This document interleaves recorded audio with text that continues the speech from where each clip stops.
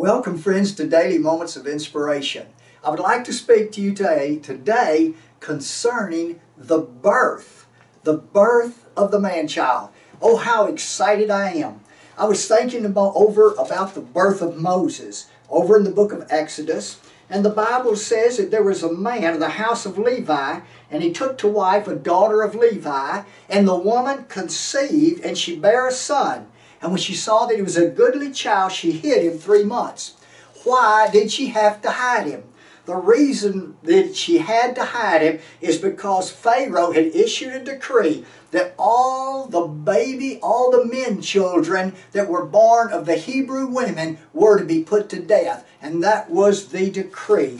And then the Bible says that his mother, loving the child and seeing that he was a beautiful, goodly child, she hid him for 3 months. And then she took and she put him in an ark of bulrushes that she had made, and she put it in the brink of the river. And the Bible says that Pharaoh's daughter came down to wash herself by the river. And when she came down, she saw the ark floating among the reeds by the river. And she sent her maids to fetch it. And when she saw what was in the ark, which was the little child Moses, she had compassion on the little child and said, "This is one of the Hebrew children." And so the scripture says that she took the little baby, when it was weaned, took the little baby into her own home, which was the palace, right up to the palace, and it became as her child, and she called him Moses. Now, we think about this, and we think about how that the boy Moses, how the baby Moses was a perfect type of our Lord Jesus Christ. Because remember, he came to bring deliverance to the Hebrew children, to the children of Israel. He came to bring deliverance and to bring them out of slavery and out of bondage in the land of Egypt. And then we think about our Lord Jesus Christ. And this very same thing happened, because the Bible says that when Jesus was born, it says she was found with child. Mary, his mother, was found with child of the Holy Ghost. And the angel of the Lord appeared unto Joseph, and he said, "Thou son of David, fear not to take unto thee Mary thy wife, for that which is conceived in her is of the Holy Ghost, and she shall bring forth a son, and thou shalt call his name Jesus, for he shall save his people from their sins." And the Bible says he knew her not till she had brought forth her firstborn son, and he called his name Jesus. But then at a certain time, these wise men from the east, they had come to worship the child, because they said they had seen his star in the east, and they knew that he that was to be born the King of the Jews had been born, for they saw his star in the east and were come to worship him.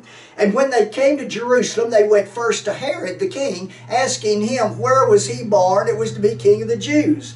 And the Bible says that Herod, being an evil man and a very jealous man, he said this. He said that he told them to go and search diligently to find where the child was, that he might come and worship him. But his plan was to kill the baby Jesus, just like Pharaoh was out to kill it. But really it was Satan. Satan was out to destroy Moses, and Satan was out to destroy Jesus.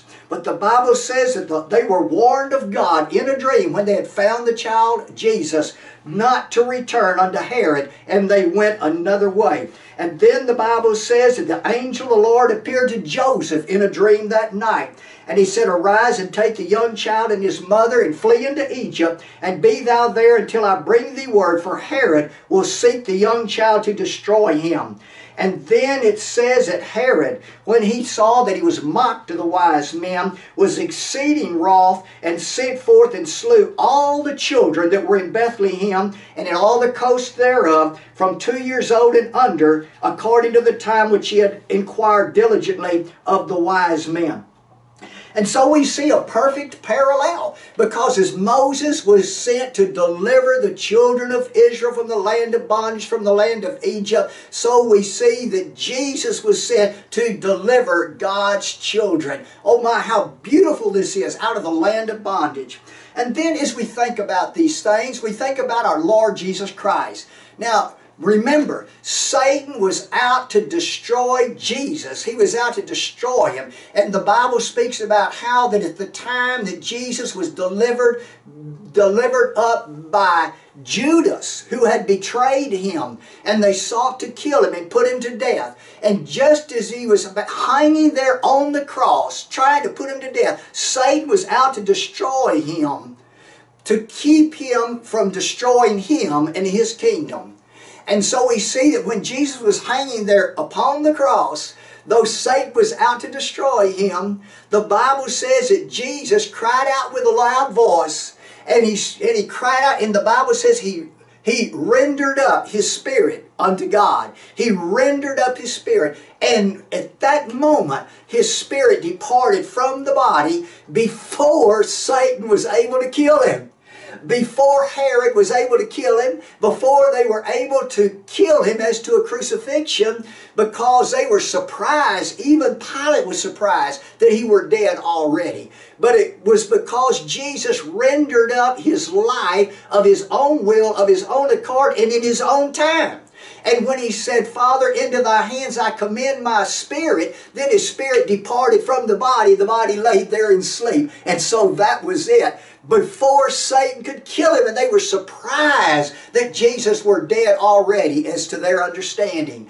But 3 days later, he arose from the dead. You know, as I think about these things, I think about how that Satan wants to keep you from becoming a Christian. He does not want you to be born into the kingdom of God. But friends, when we call upon the name of our Lord Jesus Christ, and like the Ethiopian said, I believe that Jesus is the Christ, the Son of God, and we believe with all of our heart, then we are born again, born into the kingdom of God, and the Spirit of God comes in. And the Bible says this, the Bible says, as Peter said, repent and be baptized, every one of you, in the name of Jesus Christ for the remission of sin, and ye shall receive the gift of the Holy Ghost. And so we find that on that wonderful day of Pentecost, we find out that a church was born. A man-child was born. A man-child was born into the world, which was the body of the Lord Jesus Christ. Identified with him by baptism, identified with him in his death, in his burial, and in his resurrection. And that's the reason why Peter said to baptize him in the name of the Lord Jesus Christ, identifying himself as the bodily manifestation of the Father, Son, and Holy Ghost.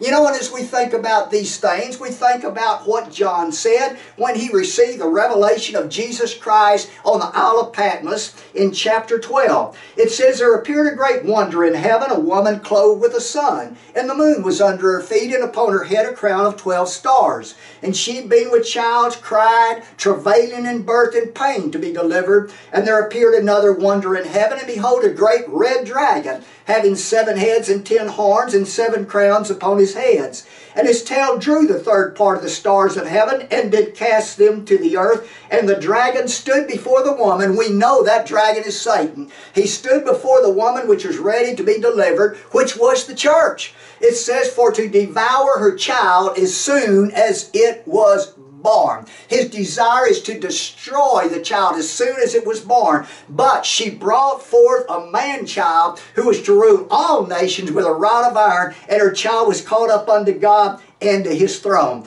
And so we see how beautiful a type we have here. The church being born, Moses coming into the world, Satan trying to destroy him, and then Jesus coming into the world, Satan trying to destroy him, Jesus ascending up to the throne, Satan trying to destroy him, but he was delivered up and rose again 3 days.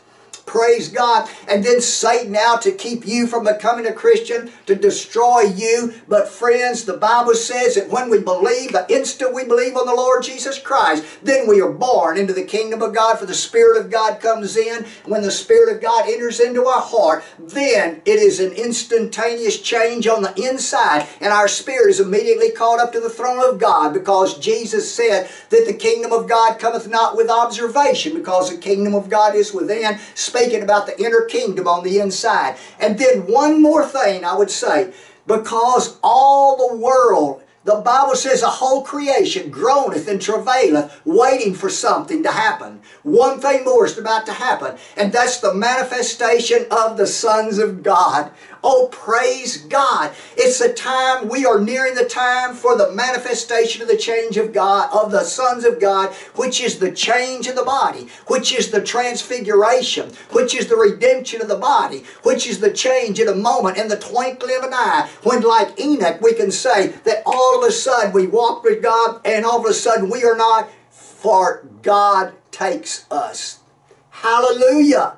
Believe on the Lord Jesus Christ. Something is quickly about to happen, to transpire. Believe in God's Word. Receive the revelation of the Lord Jesus Christ. For all the promises of God are yours. May God bless you is our prayer.